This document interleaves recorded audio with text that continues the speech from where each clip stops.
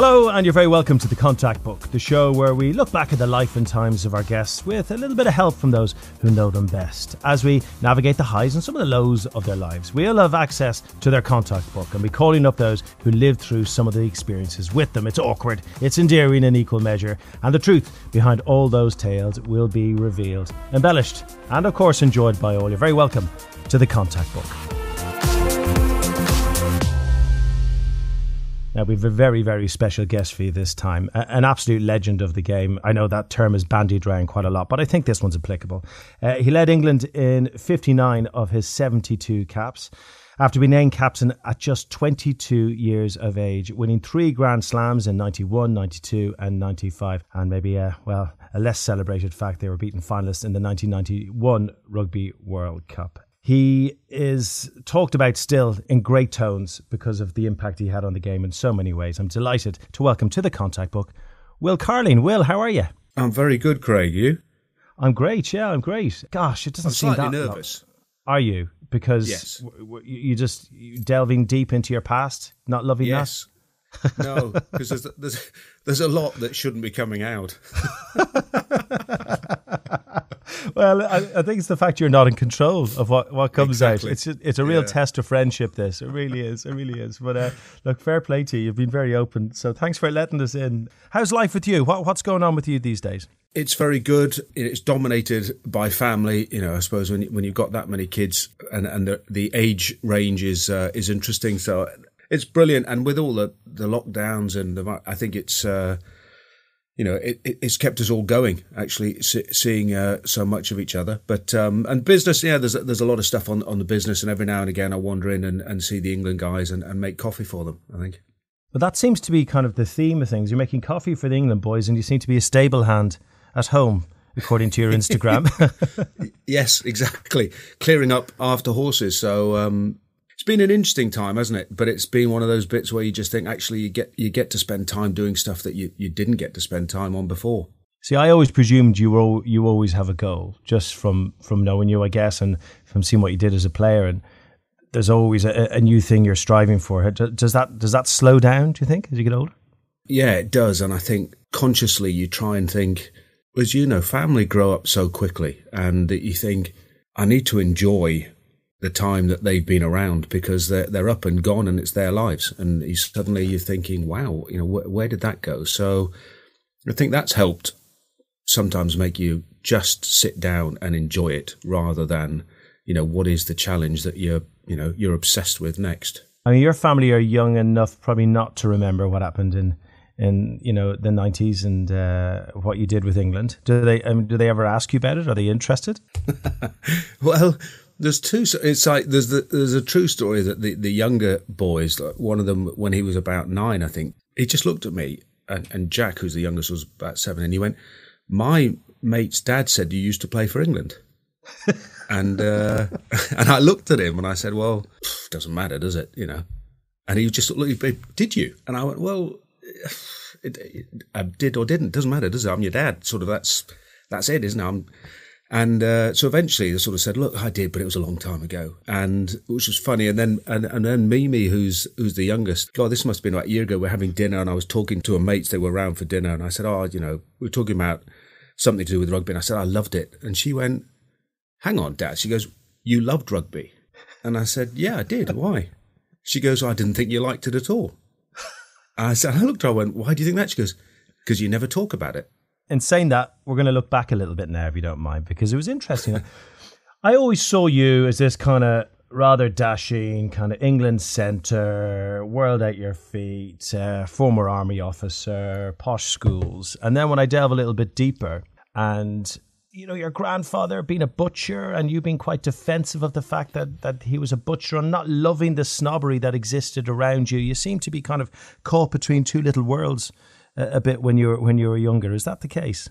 Yeah, I think it was. I think the army, out of necessity, and my dad was in the army, is very hierarchical and all that. And I suppose early on, you get to meet people and you sort of think, oh, they're good people, they're good fun. And then someone tells you that, oh, well, they're a soldier, they're an officer, and you should mix with officers, not so. And you're like, what's that going to, they're a good person, and there's a lot of not so good people there. So the whole snobbery bit, and I think, English society didn't resonate too well with me. I like people. If you like a person, that's the bit. I don't care what your accent is or where you're from. You're a good guy, good person, good woman. I had a bit of an issue with that. It's funny, isn't it? For me, and this is not an excuse, you were 22 and you were made captain, and no one talked to me about the media. You just were rolled out for your first press conference and no one advises you. That was it. Just sat in the room. You're pretty immature. You're quite defensive. This is your dream, and suddenly this is your team, and you want to look after them. And so you get a bit of a head on with the media, and I think you get portrayed in a certain way. And obviously I was portrayed as, public school, army officer. I mean, it's all there. It's cliche English, tick, tick. It's perfect, isn't it? And it's a great story. And actually, once it starts rolling, you know this better than me, it's pretty hard to stop it unless you're going to make a big effort and open up and talk about how you really are. And and at 22, I wasn't that kind of guy. I wasn't going to let someone in. Ultimately, you're pretty shy, you're pretty quiet, and you just don't want to make yourself vulnerable to people. And so this image. And I look back, and you sort of, when you run out on a rugby pitch, you can walk around, and you've got to, my view was as captain, you've got to show confidence. We're here to win. So everyone would look and think, wow, look at that arrogant. But that's on a rugby pitch, and that's you trying to lead and do the bits you need to do. You walk off the pitch, no one ever sort of can quite conceive that you're a very different person. What were you really like in school, though? This is where we're going to delve into the contact book for the first time, if you don't mind, because we need an old school pal. So in your contact book, there's a chap called Alex Hambley. You sound hugely excited about that name. Alex was in school with you where was he, in Sedberg with you? Is that yeah. I think we should call Alex. So let's get Alex on the line, because this is when the real truth comes out. Oh, these are nervous moments. Oh, hello. Hello, Alex. There's nothing about me that's going to make you nervous, although Carling should be a bit worried. Okay, Alex, you've copped on to why I'm ringing. Excellent. What was he like back in school, Alex? What kind of guy was Will? Yeah, okay. Because of the rugby, he arrived with a big reputation for rugby. We knew he was coming from whichever prep school he was at. And I think that made him quite shy, actually. So I think when he arrived, because he had a bit of people were watching him, he was quite a shy guy, quite quiet. But obviously people were, Sedberg was, he may have explained this to you, Sedberg was a massive rugby school. So people were watching him. And I think when he arrived, he was immediately put into the older age groups to play rugby. And that makes you very self-conscious. So actually, you become quite a quiet guy. And then the other thing that people really didn't appreciate was he arrived as an art scholar. I don't know if he's told you that. No. He came in as a sort of good rugby, good at art, smart, bright. He was a presence. Everyone knew he was there, but he was not arrogant with it. The art was something I think he probably kept quite quiet. But some of us that knew him well knew about that. You could see his drawings and things. He was pretty talented. Do you still paint now or draw now, Will? I draw every now and again, yeah. And for me, it's, sketching and maybe inks, but I love drawing, always have. Do you ever tell people about how your artistic skills led to all the forgery of those England rugby shirts, or is that something you don't talk about? I've always thought that was done with the best of intentions. The fact that I can forge signatures. It wasn't just shirts, I can tell you. Here's a Saturday afternoon. So we lived in a house in London together when he was captain, and he'd be always out Saturday night. And then it's 3:00 in the afternoon. You just hear sort of, shit, I promised an England signed England Grand Slam shirt. And he would say to me, Al, can you run down to the sports shop, buy an England shirt, ideally with number 13 on the back, bring it back here. And then he'd forge all the autographs. They were brilliant. I mean, they were probably better than if they guys had done it. Put it in a thing, and off he'd go to his... And you say, how much did that sell for? Al, but actually, that's probably a collector's piece. Just think of the damage you've just done. Because it was forged. Yeah. Oh, gosh. Well, look, it's great hearing about this stuff, Alex. Thanks so much. Thank you. Okay, cheers.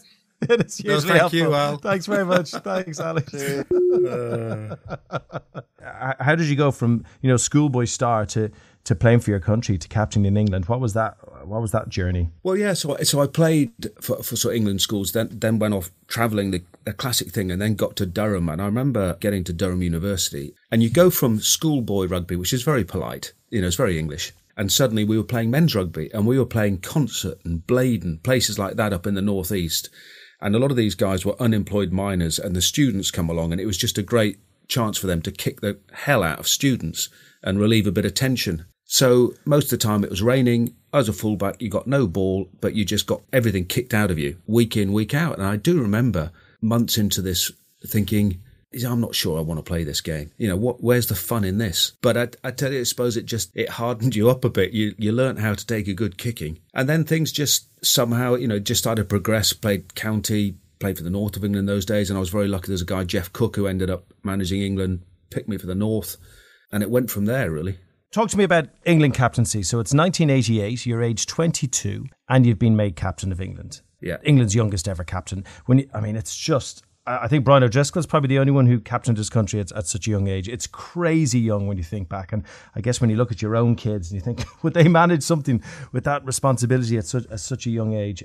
What was it like to get that phone call? How did it play out? We'd toured Australia and I'd played. We lost both tests, came back, and then we were obviously playing them in November. And I'd gone home, sort of well-documented story, gone home to my parents, and my mum rang me and said, not rang me, when I walked through the door, said, oh, by the way, Jeff Cook rang for you. You need to ring him back, which meant, in my mind, you were getting dropped. Because if you had been in the test team and there was a match coming up and Jeff spoke to you, that meant you were being dropped. So I sat in the kitchen and sort of went over the games in the summer. I thought, I know I wasn't great, but I didn't think I was that bad, and I wonder who he's going to pick instead. And eventually, I thought, I've got to ring him. And he sort of went through that, sort of did the thing of, I want to talk to all the people who played the last test. And then I said, that's very kind of you, Jeff. And then he said, no, not you, Will. And I said, okay. And I just remember him saying, I said, so, what have you rung for, Jeff? He said, I want to know if you'll captain the team.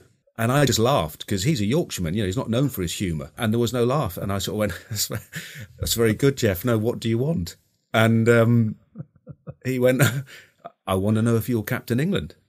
And I'll always remember my brother was in the kitchen and he was obviously just looking at me going, what? You're dropped. And so there was a piece of paper, there was one of those Post-it notes, and I got a pen and just put, I'm captain, and held it up to him. And he just said something that with the second word was off. And that was the reaction of most people. And you just sort of put the phone down, and because actually, I never had a dream of captaining England. My dream was playing, and I was still trying to get used to being in a team with Winterbottom and Underwood, guys that I had watched when I was at school, and they're still, they're my heroes. And suddenly someone said, right, you're captain. It's incredible to think you thought you were about to be dropped, and next thing you're captain of England. They're just so inversely proportional worlds you lived in for those 30 seconds. It's crazy stuff. And you really didn't think you were captaincy material at that stage? No, well, if you think, so it's so long ago, we used to have final trials. And so in the probables was Halliday and a guy called Buckton. And I was in the possibles with a guy called Kevin Sims. Now, both Halliday and Buckton got injured. So I only got picked for my first cap with Kevin Sims because those two got injured. And that was 7 months before. So you're thinking, I only got my break because of injuries. That's quite a turnaround. And 4 or 5 years ago, I went up. Lisa's mum lives up in Yorkshire, and we were going up to pick her up. And I said, listen, we're going to see Jeff Cook. And she said, why? I said, because I've never asked him why he made me captain. She went, oh, okay. You could tell she was really thrilled. And so the whole way up, she says, there's me. I'm thinking, I wonder what he's going to say. What was it he saw in me? And all these sort of bits and pieces. And then we get to the pub, and Jeff, the classic Yorkshireman, eventually I sort of go, Jeff, I always wanted to ask why. And he just looked at me. He was a classic. He went, why what, Will? And I'm like, oh, you git. I said, why did you make me captain? I sort of, braced myself for all these complimentary bits and pieces. And he went, well, if you remember that first season, we had 4 guys captain and we were making a bit of a mess of it. And I remember saying to Roger Utley, we probably got one roll of the dice left, and that was you. And I went, oh, great. He just looked, I remember he looking me straight in the eye, and there was a little smile on his lips. It was like, I'm not going to tell you what you want, what you've come here for. I'm just not going to do that. And quite rightly. And Lisa said I was much quieter on the way home. I bet you were. I'm just glad. I'm glad he didn't say that to you when you were a 22-year-old. Though it would have completely broken. He was good. It was brilliant. I'm just wondering. You mentioned some of the names that were on that team at that stage, and been there a long time, senior members of that team, and amongst them, of course, Brian Moore. And Brian is a heck of a character, a heck of a player he was too. I just want to get his take on you, this young, dashing private schoolboy becoming captain of England. So I know Brian's on your phone somewhere. I know you've been talking. Yeah. So let's give Brian Moore a call. Always a complete lottery whether you get Morrow when you try and ring him, as you well know. He doesn't do WhatsApp. I doubt he texts, and he'll only sometimes answer his phone. He only texts when he needs something. It might be a 2-ring. Hey, Morrow, hi, it's Craig Doyle here on the contact book. Hello, Craig. I got Will Carlin on the phone with me here. We're just we're chatting about the England days. We'd love to get your take on it. How's life with you, Morrow? How you doing? I'm Bells away Dubai, so I've got four. I tell you what, I have no idea how she works so hard. Her capacity for work is astonishing. I just don't know how to do this. So I should tell everyone, you are talking about Belinda, your wife. She's off working on the golf in Dubai. And how old are the girls now, the twins? Are they 2, 3? Twins 4 years old, and then a 12-year-old who thinks he's 18, and a 19-year-old who's a 19-year-old. They're not strong-minded, are they, Maura? I don't know. No. I don't know where that came from. To be a fly. I tell you today, right, they're supposed to have different size shorts. I know they have, but I've washing up, so I couldn't find them. So one of them, have you seen Kes, the film Kes? Yes. You know when he borrows those shorts to play in goal and they're massive? Off Brian Glover's team. They don't fit, sir. We could get in them then. Yeah, well, yeah, but they don't, so they fit, so get in. You look like that. I was ashamed when I could see all the mothers looking at, what's going on? Do they do my hair? I've combed my hair for 25 years. What do I know about combing hair? Excellent. Good to see. So good family holiday anyway. yeah, good to see you talk. Yeah. God. Did you remember to feed them? You know you got to feed children, right? Oh yeah, it's feeding, fine, feeding, but they don't let off on that. Oh dear. Well, this sounds like the perfect time to ask you, what did you think of Will Carling when he arrived on the England team? Off you go.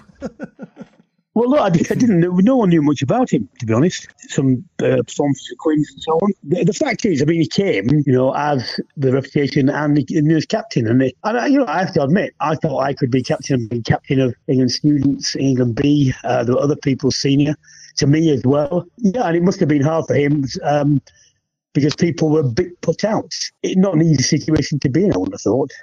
And I guess you felt like he was a world away from you, this seemingly posh kind of private school boy, Well, no, I mean, the thing is, you've got to remember, the teams are made up of very different people, from doctors to furniture makers and on all sorts. So I don't think that was an issue particularly. Did you feel the captaincy, was something in your destiny at that stage? Not in destiny, no, I hope. Because as I said, I captained the students in rugby. It wasn't an assumption. I would like to have done. Obviously, everyone would like to have done. Whether I'd been any good is a completely different matter, actually. Will, what was it like? I mean, because we know what Brian's like. He's a big character, and my word, he was terrifying for the opposition on the pitch. What was it like going into the dressing room with the likes of Morrow there? He was one of those guys, Craig. So you'd stand up, and if at the rare occasions that I thought, this is what we need to do, you'd go, right, guys, I think we need to do this. And the first person you'd hear was, why?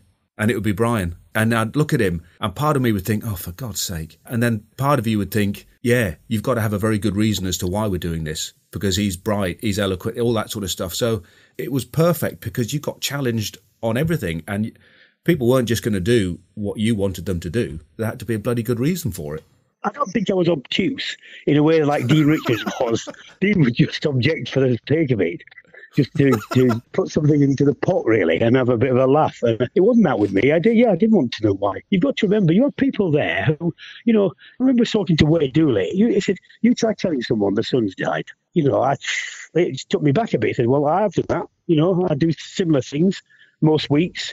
You've really hit on something there. Wade Dooley, of course, a policeman. You were in the legal world. Everyone had these careers. As professionalism was beginning to kind of creep in, it was just a different time for rugby, wasn't it? Like today, it's not their fault because it's a pro game. They can't do it. Your experience leads you to all sorts of things. And I was in a profession where you were asked for facts, you were demanded facts, your arguments had to be good. Otherwise, you got thrown out of court. And and it was embarrassing, and you didn't make money and so on. So I just carried on. It's the way it was.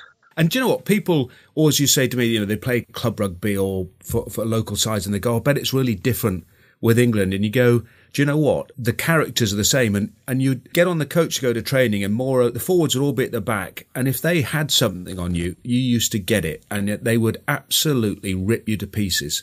And the saving grace for most of my career was that we had a player called Dowie Morris who would always save you. You'd be getting it from everyone. And then Dowie would go over the top and say something that was even more stupid, and everything would suddenly just focus on him. I'm pretty sure Dowie tells an after-dinner story. I'm pretty sure quite a few players, and don't be offended, Will. Is this the one about him being punched? Yeah, can you tell the story, Brian, and tell me if it's true or not? Will goes into a ruck, someone whacks him, and Will's a bit put out by this. Now, Will calling, I said, but England, Princess Di, you can't do that. So he goes to the referee and says, referee, did you see that? Someone just punched me. And he said, well, Will, to be fair, I can't do anything, can I? I didn't see it. And one of the opposition, out the corner of his mouth, walked past the referee slowly and said, sir, it could have been any one of 29. And then the referee thought about it for a while and said, actually, make it 30. Add me in. No, it didn't happen, but it could have done. Yeah. Yeah, it's about right. It's one of the great stories. Tell me it happened. No, sadly, it didn't. You should work out, Craig. Will went into a ruck. When did that ever happen? Do you know what I mean? It's like, no. Although the true story about Dowie, which Mauro will testify, is when we got to meet Nelson Mandela before a test match, you know, some people were going to get the chance to ask him something. Dowie actually asked him if there were tax discs on cars in South Africa. He looked around at his sort of security guys, and everyone was looking at him like, what? It was just one of those moments where you looked at Dowie, and I remember after, what was the most frightening bit? We managed to win the game, and I remember in the change room I was lying around, and suddenly I remembered it. I went, Dowie, what on earth was that? And he went, oh. He said, I know, I panicked. It was the first thing that came into my mind. He was one of my personal and political heroes, Mandela. I wanted to speak to him just under any pretext, because he was a great man, one of my heroes. And I was thinking, can I ask him about his time on Robben Island? No, that's too long. Yeah. Can I ask him about how he's going to satisfy the unrealistic economic expectations of the black race? No, that's too long. And then Morris pipes up, do you have road tax? What? At least it was a yes or no answer. But do they? I guess they do. No, we never found out. Before we let you go, I always thought, during your playing days, you two didn't like each other, but obviously there's a bit of love between you all and a good friendship. But what are your reflections? I'll tell you what it was. There was an antipathy out of circumstance and what have you. If Jeff Cook had come and said, he's captain because of this, this, and this, and this, you could have disagreed, but that didn't happen. It was sort of like, there you are. Get on with it. Oh, great, okay. One thing that as I've got older, I hope I've got a bit more forgiving and a bit more understanding, because I understand all my flaws a bit better, and therefore I understand why other people have them and that it's normal and so on.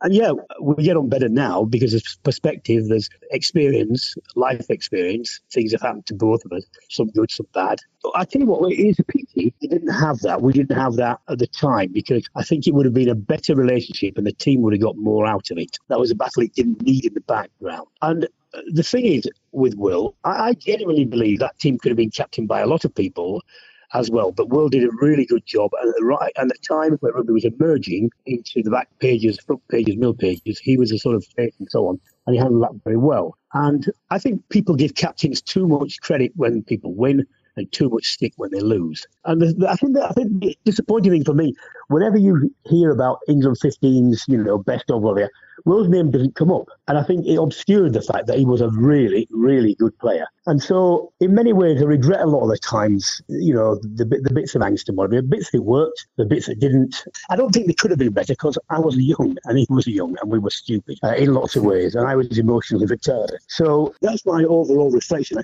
It could have been better, but that was a two-way thing. And after all, his win percentage, great and so on. And he was a very, very good player. Yeah, sounds like Mauro, peace has been made, though. Huh? Yeah, but Craig and Mauro, you're right. There's way too much made of captaincy. We had a core of players who basically drove that team, and it certainly wasn't me. When you look back, I know what you're saying, Mauro, but actually, in a way, the friction, it drove both of us. It drove other people. I think it's part of the chemistry, wasn't it? Yeah, I think you could have still had elements of it without the negative ones. Yeah. And the overall memories are positive and very good. So what else you take out of that? I don't know how much more you can ask for. And the key words there, you were good and it was fine. For Mauro, that's a huge compliment, Will, I think.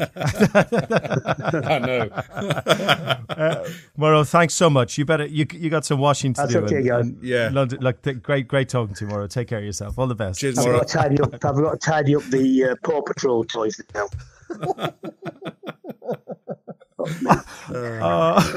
Cheers, Mauro. I'm nearly 60. I think.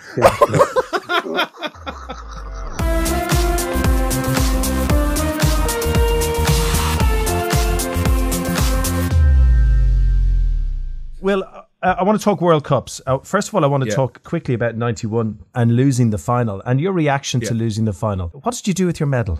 I think my medal is somewhere in the loft with everything else, but I'm not sure. Are you sure it's not at the bottom of the Thames? No. I never. I think Mauro threw his away. I didn't, but then I'm not a hoarder of memorabilia. I haven't kept lots of stuff. So I think it's around, but I'm not. I certainly didn't have a fit of, I want to throw this away. Because Mauro did, yeah. I thought maybe you all did it together. Mauro threw his one into the Thames in anger. After that World Cup, losing in that final, how was it? Well, Mauro is one of the guys, and I remember Peter Winterbottom and I and Mauro were talking about it. Geez, this was probably only about a year ago. And I was saying to Mauro, people tend to forget is that we had toured Australia that summer. We had played the style of rugby we played in the Six Nations, the Five Nations as it was then when we won it, and they whacked us 40 points to 15. And everyone forgets that. So they think, God, England got to the final and just decided to change the style of rugby for the sake of it, because David Campese had said some stuff in the press. And you think, no, much as I admired Campo as a player, I wouldn't have ever listened to his tactical approach. We just sat there, I remember the week of the final thinking, right, we got whacked 4 months ago. We need to do some things differently. The honest truth is we went out and we played a more fluid game, and if I had been a really good tactical captain, we would have tightened up. For some reason, our forwards were just absolutely immense that day, and we should have probably played more to that strength, and therefore that was one of the issues for me. I remember afterwards thinking we made enough opportunities, bizarrely, to win that game. We just weren't precise enough to take them. They made one, they took it. And it's not an excuse for me, Craig. I look back and think, if we had played that team 10 times, they would have beaten us more than we would have beaten them. They were a better team than us. And that's my honest assessment of it, much as it hurts. Well, let's roll on to 1995 in the World Cup. Slow old start to the tournament, got a bit of form, won the group games. Then you knock out Australia in the quarterfinals. Rob Andrew gets a drop goal, all done. So you're set up to play New Zealand in the semis. Yeah. And when you talk to players who played in this game, a game you lost, most of them are not they don't seem in pain. They seem in awe of the guy who just dismantled you that day, who was Jonah Lomu. And it was the day that Jonah Lomu really announced himself on the world stage. So I want to talk about that game against New Zealand, about Jonah Lomu. To do that, though, we need to bring in Tony Underwood. Poor old Tony's always dragged out when it comes to that 1995 semi-final against New Zealand because, he himself and Mike Catt, they were ran over basically by Jonah Lomu. So let's give Tony a bit of a buzz here. Hopefully he answers. He's so tired talking about this, I'm sure. Hey, Tony. Hello. Hi, Tony.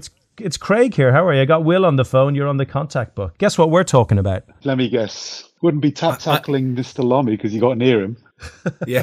Hey, Tony, I didn't want to talk about it.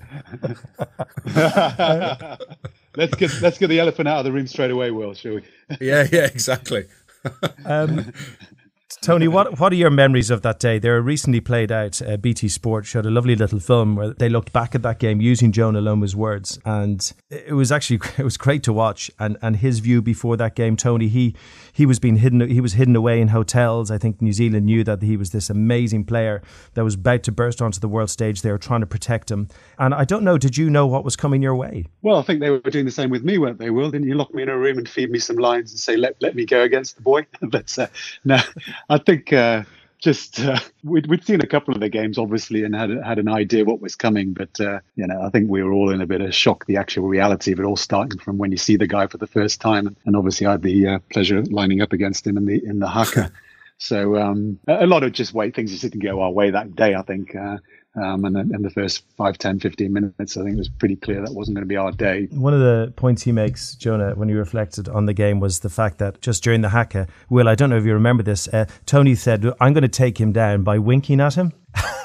Bad move. Yeah. Well, I don't know if Tony remembers. We played Australia the week before, and I think Rob had put a kick up and Tony and I had chased it, and I think Tony had hit. It wasn't Campo, was it? I'm trying to think who else was. You had hit him early, and you got penalised, Tony. I don't know if you remember this. Yeah. And you picked him up off the ground and said sorry, which was very English. And all I can say, Craig, was I bollocked Tony like hell on walking back and just said, don't you ever, So I think he was like, well, okay, well, I'll take on Jonah a week later. But it was just like, do you know what? And the weird thing is, sadly, I remember sitting with him 5 years ago and we were watching England, Fiji and Nadala. Everyone was talking about how big Nadala was, and this, that and the other. And Jonah just said to me, do you know what, Will? Still not as big as me. And and when you think about how the game has progressed, the players, how much bigger, fitter, stronger, more skillful they are than they were in 95. But he was and would still be today an unbelievably physical specimen out on the pitch that people would struggle to deal with. And that's how incredible he was. Tony, give everyone an idea of what it was like trying to stop Jonah Lomu in full flight. Well, I think really, people talk about this a lot, and unfortunately poor Catties are probably the one that Mike Cat has a better idea of that, because unfortunately the 14 of us failed to do it well enough so that he was always the last man there. But the incredible thing about him, Craig, was the fact that you just couldn't get near him if he had just had enough space on him. The idea for me was just to be crowd him out and just get on as quickly as I could. Unfortunately, at the times when the ball was coming to him, and that might have happened and never got to him, so I'd never find out what it was like, because he just had such an acceleration and a speed about him that was the biggest startling thing about it. And it just meant that little bit of room that he created for himself, he just had the strength to just palm off anyone that got anywhere near the guy. So. One of the few things that I used to think I did well was prepare myself as a captain for what might happen, lots of different scenarios. But I'd never, ever contemplated being under the posts after 20 minutes of a test match and having conceded 4 tries and the game is over. And I remember we were just standing there and it was just like, wow. And it's what Tony said, what I'm really proud of is that actually we came back and we started playing and we did play well. And I think that was just something you walk away from that game and think we came across a phenomenal athlete who we didn't know how to deal with, but very few people did know how to deal with, because that team, as a team, they played well as well. And I think, we did perform, and it was just, it was a fairly historic day. What did you say to the team under the sticks as the tries started raining in? Oh, do you know what? I don't know. No.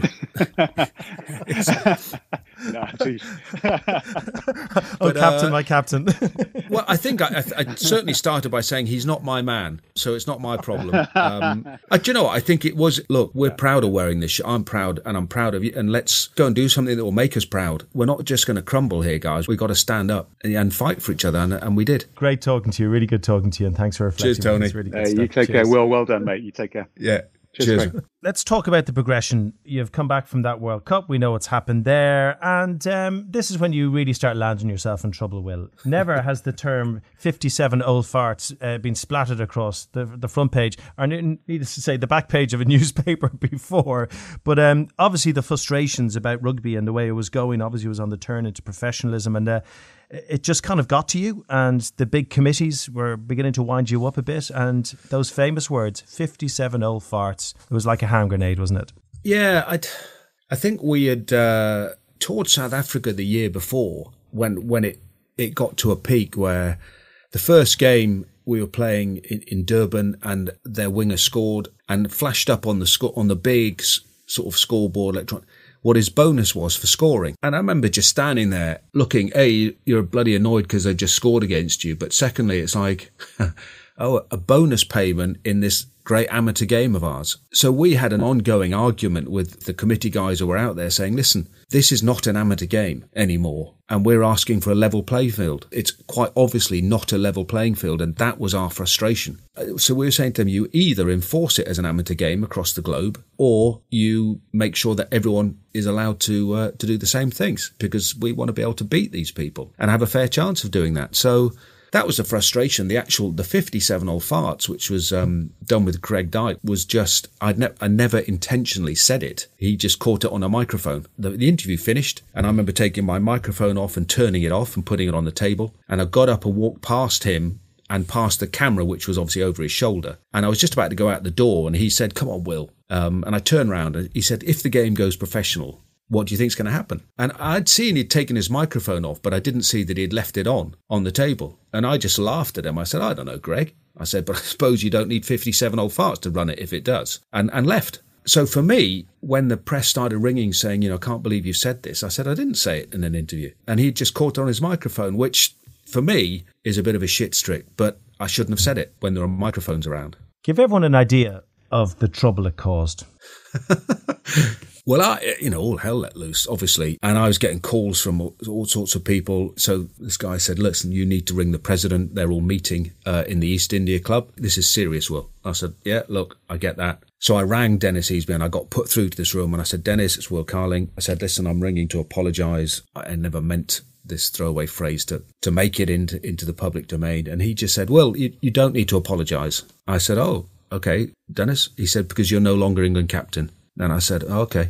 And this was actually before the World Cup, Craig. And I sort of went, right. I said, can I ask you something, Dennis? He said, yes. I said, can I still go to the World Cup? He said, yes, of course you can. I said, oh, okay, fine. And I just put the phone down. And actually, do you know what? I wasn't that fussed because my dream was to lift the World Cup. And I didn't care whether I lifted that first or last. You just want to lift a World Cup. So I was just like, and I'd had it for quite a while. It was just almost like, oh, well, they'd been after me for a long time. So it was just like, oh, well, one of those things, Will, you got caught, so deal with it. Because I would imagine a lot of people out there felt the same about rugby committees. Yeah, I think the papers published the Twickenham sort of numbers. Apparently the place went berserk. They had to turn off all the phones. It just sort of went nuts. And obviously they started ringing players to say, will you captain? And they were just going, nope, which I didn't know. And it got to sort of Sunday evening. And I got a call from the guy who was my agent at the time, said, listen, they want to hold a press conference tomorrow at England training. And if you apologise to the president again, you'll get reinstated as captain. I said, well, I apologised. He said, we'll do it again publicly. So I said, yeah, sure. I always remember turning up to training at Marlow and I got out of the car and Martin Bayfield got out of the car. And he just looked at me and he said, is it true that they're reinstating you as captain? And I said, yes. He goes, oh, God. He said, take that break up and you get reinstated as captain. He said, how much pain can a man deal with in one day? And he just laughed. And so we walked into the clubhouse together and it was just like, and then I had the most surreal press conference with Dennis Easby sitting there and I had to publicly apologise again in front of all the media. And then he officially renamed me as England captain. Jack Rowell was the England coach from 95 to 97, so he had to put up with a lot of this and deal with a lot of this. Let's give Jack a call. I hope he's there for us. I know he's busy enjoying his retirement, well into it at this stage, but let's give Jack Rowell a call. Would he officially have been an old fart if he was coach? No, I don't think he's coach, but he was at the press conference. Oh, hello? Hello, Jack. It's Craig Doyle here on the contact book. I've Will Carling on the phone. And we're having a chat about his career, and we've got to 1995, and 57 old farts is where we're at, Jack. And I thought it'd be a good time to bring you in. That's a good place to start. Oh, dear. Jack, you were obviously England coach. That still reverberates in my memory, trying to deal with the fallout. Tell us about your reaction to it, your memory of it, and the fallout. Well, Will rang me up and said he had a problem with the president, and I rang the president and asked him what was it all about. I asked the president if he could hold on and let's think about it overnight. Will rang me early the next morning and said, by the way, I've been relieved of the captaincy. I said, well, that shouldn't have happened because the president had said to me he and I would discuss it further before action was taken. So there we are, a rather dramatic fallout from what Will thought was a lightweight remark, humour, but perhaps making a point. Did it surprise you Will said something like that? Well, Will was Will, and not backward in being positive. I almost said willful there, but I withdraw that comment straight away. So, but it was made of, now and then, as you media guys will know, that the cameras are left rolling and etc. And that was the off-the-cuff remark Will made. So perhaps there was something registering in Will's mind, and indeed other players too, that rugby union wasn't making the progress it should be making as regards how to treat players. And the world around us at that time, professionalism was knocking on the door. Were they old farts, Jack? No, they were each of them well-meaning people who devoted their lives to rugby union and had established themselves as managers of the rugby union, as it were. Everybody underestimated the power, the drive towards professionalism led by the Southern Hemisphere. Jack, thank you so much for your time, Jack. Really good to talk to you and good to hear you're well. All the best. Take care of yourself. You're welcome. Thank you, Jack. Wow, good to hear from Jack. Look, I know there were difficult times that followed Will. Well, it wasn't just rugby, was it, Will? There was a lot of rumours going around. Princess Diana's name there was a lot mentioned in the press about you, and it just caught the media's attention, and they were going to town on you, weren't they? Yeah, and you ended up in situations that you shouldn't have been in. And I think when I look back at sort of, I rented not in my name, a flat in Covent Garden with underground parking. It didn't have a phone in it. My parents didn't even know where I lived, and I lived there for a year. And I never opened the curtains or blinds in case anyone looked in. And I got followed probably every day of my life for a year. And it's just a very, very strange, and it's a pretty horrible experience. But you think, stupidly doing things that you shouldn't do, and it was my life was a bit of a mess. Just you end up I'm making messes of relationships, because you're sort of rudderless and you've lost your focus, and you don't behave well, and it's like and I didn't, never intentionally or vindictively. I just think that was me. I just was in a bit of a mess. You're sort of like a car that you've lost a steering wheel and you're just careering all over the place. It wasn't very pleasant. You hid away, as you said, for a year. You didn't talk to many people. You had one close friend by the name of Andrew Harle, who you lent on, and he helped you through it, but not many others. Can we give Andrew a call and let's get his take on this period, because I'm sure he was just watching it unfold thinking, oh my word, this must be making you nervous. I would be nervous. Yes. Yeah. Okay. Well, let's see if anyone calling Andrew makes me nervous. Hello, Andrew. Craig Doyle here in the contact book. I've got your pal Will. We're talking through his life. We've done all the good bits, and we've come to you for the tricky bits. We've come to the point that he's locked away in a flat. Yeah. What are your recollections of that period?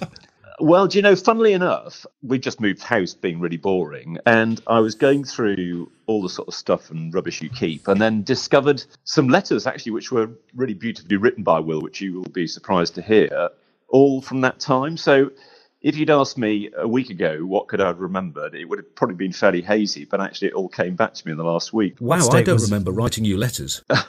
I'll send them to you, Will.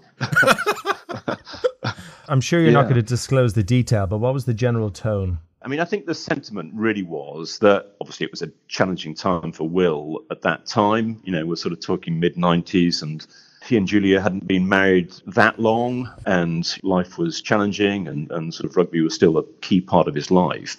And I think what sort of struck me at the time and afterwards is that it took quite a lot to do. We're generationally classic sort of guys who probably don't open up very much, and he'd never really done that before. And to be fair, I certainly hadn't. And I was thinking, looking back, that actually he did the hard bit. I was the easy bit. I suppose I was a friend who was at the end of a phone or at the end of a letter to sort of reach out to. The hard bit was actually making the decision that actually you wanted to sort of share those thoughts and speak to someone. How bad was it, Andrew? How bad was it, Will? I mean, you're describing essentially a pretty heavy depressive episode here, Will.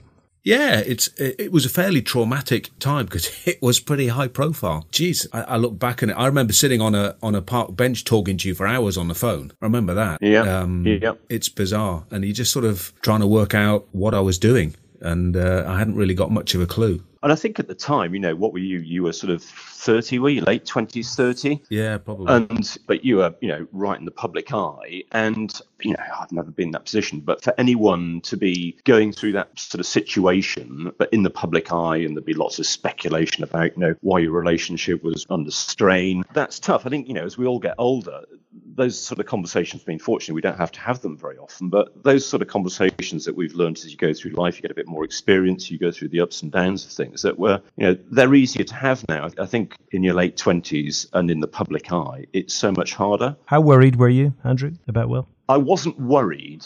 Will, to be fair, has never lacked sort of confidence in himself. So he was never going to be someone that was completely insecure. He was someone that probably needed reassurance and probably needed someone to speak to about saying, this is what I'm going through. What do you think? And Will's default setting is to be, a positive guy with a sort of a can-do attitude on life. So he wasn't himself. He wasn't the normal Will. But I wasn't it. I'd be sort of exaggerating, saying I was worried about his underlying well-being. But he was clearly under a lot of stress and a lot of pressure at the time. So how worried were you, Will, about yourself?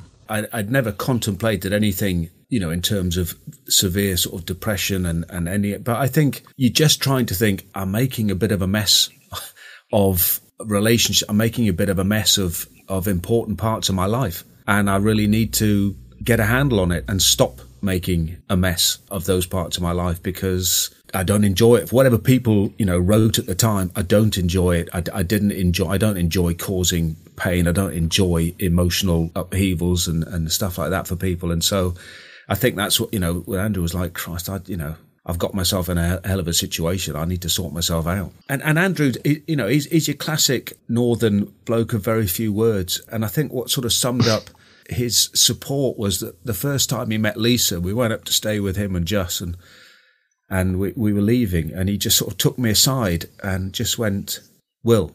And I always remember, I went, yeah. He went, don't mess this one up for a change. And I went, okay. And it's that sort of lovely, caring, eloquent way that he puts things that I think I've always loved about him. Well, Andrew, I'm delighted. You're a kind man. But that was it. Just don't mess this one up for a change. Well, yeah. I'm glad you took his advice, Will, because yes. He's got a smile on his face and all seems to be going okay. So well done to you, Andrew. Not at all. It's a pleasure, always. Yeah. And if he tries to give you a thank you gift of an England rugby shirt, the signatures are fake. We've learned that today. Forged. Yeah. You've heard that one, have you? Right. I've heard that one. Yes, I've heard that one. I've sold all mine. I've sold the ones he gave to me.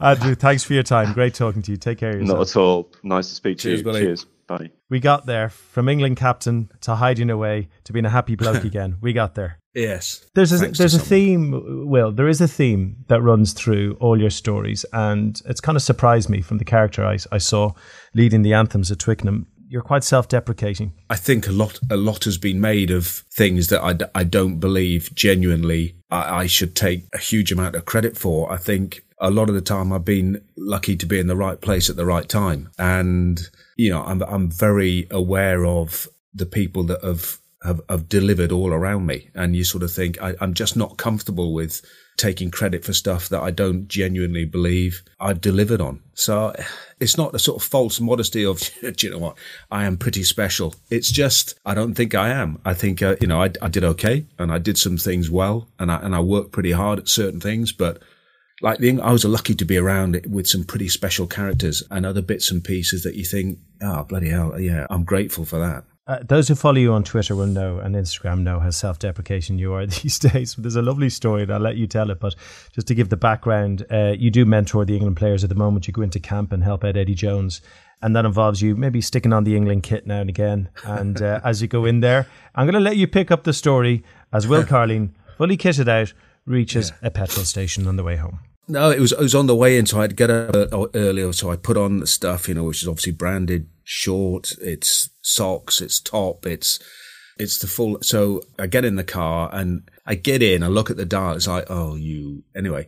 So I think, right, I've got to fill it up on the way in. So I stop at the petrol station and it was pretty cold. I'm filling it up, standing there in my kit. And it was just brilliant because this guy walks past and then sort of looks, does a double take and then just looks me up and down and goes, bit sad, Will. And I sort of looked at him and he went, mate, it's over. Move on. laughs and walks in to pay for his petrol. And I'm standing there and I just look at the kit and I'm like, oh God. And I sort of, you sort of think you're about to try and explain and go, oh no, there's just no point. And, so I put that on Twitter and I told the guys when I got in and they killed themselves laughing. They absolutely loved it because it just was, you sad man, do you put that on every day? It was just brilliant. I want to end on a real positive. It's a lovely story, this. It just shows how much empathy you have, maybe from your experiences in life and how empathetic you can be. But during lockdown, obviously a very, very difficult time for a lot of people. You were put in touch, or you're told about a lady called Joan Hogwell. Joan's in her 80s, was struggling with loneliness, obviously during lockdown, wasn't able to see her family. And this got to you, and you knew she was a rugby fan. She was a Will Carling fan, but mainly an England rugby fan. And you decided to send her a message. And this is the message you sent on social media to Joan. And we'll talk about the effects it had on people after. But let's have a listen to this. Hi, Joan. Your grandson, Pete, asked if I'd do a little video for you to try and get your spirits up. Apparently you're a massive rugby fan. And you're a little bit down, had a fall, bit of a cancer scare. But you're over them all now. So I just thought I'd ask a few really good players to send you a few messages and hope this cheers you up. Hi Joan, it's Johnny May here. I just wanted to send you a message to hope that you're safe and well at home and just to say take care. A message for Joan, it's Phil Vickery here. I know you're a big rugby fan. I just wanted you to know that I'm thinking of you and wishing you well, and please keep safe and sound. Well, that's such a lovely message. It really is. And Joan is busy today, so she couldn't come on the line. She's a busy lady, but she did want to send this message back to you. So this is Joan to you, Will. Hi, Will. Hope you are well. It's Joan here. I just wanted to say a massive thank you to you for taking the time to send me that lovely message back at the beginning of lockdown. I was so surprised and excited to get a message from one of my favourite ever rugby players. It was also brilliant to see the messages from all the other guys as well. You really lifted my spirits. It was a special thing to do, so thank you so much. Now that is sweet. Yeah. It's amazing, though, the effect you can have on people, I mean, I know you are self-deprecating, but you will always be seen as one of the greatest in an England shirt, and that's the effect you can have on people. It's quite a powerful thing. Well, I think during lockdown, I just felt that, you're lucky enough to have access to rugby guys past and present. And if they can take 30 seconds and get a message to someone, it makes a huge difference. And I made a bit of an effort for that, because one thing maybe you learn is, or for me, I've been lucky enough to meet, some very special people and from all different parts of life. I think that the key bit that I really love is when people look after each other, and that's what I love. And you sent that message to lots of other people, and the effect has been absolutely brilliant and hugely positive. So fair play to you. Thank you for being so honest and reliving some of the highs and some of the lows with us today. It's been really great. Thanks for your trust and your honesty on that. Oh no, do you know what, Craig? It's been really great. It's been slightly unnerving listening to mates come on, but no, I've really enjoyed it, so thank you. Not at all. Really good. Thanks, Will. Take care of yourself. All the best. Bye-bye. And you. Well, amazing the things you learn about people when you get their friends involved. I certainly learned a lot more about Will Carling's career and his life. I hope you did too. Today's show was produced by Keith Doyle by 3 Rock Productions for Audi. Please do subscribe and share the contact book, and check out all the other amazing guests who have opened up their contact book to me. Take care of yourselves, and bye-bye.